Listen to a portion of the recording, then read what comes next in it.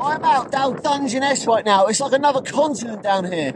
And the sea is really rough and it's really cold outside. And I found this. Now this is a sea mouse. And people often find these on the beach and have no idea what they are. And I found it just washing about on the shoreline. And it's actually not a mouse, it's actually a type of worm. And these are predators. They hunt around eating crabs and other shellfish in the sea. And they're a fascinating little find. Just look at it close up here, swimming along in the water. Brilliant. And now, this is where I found it, just tumbling around upside down.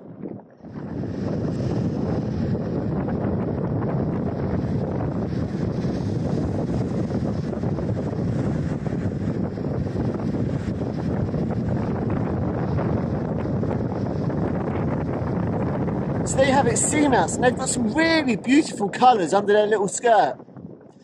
I'm going to go and put this back in a little rock pool now. The tide's returning and it'll give it a chance. Cheers guys, be wild!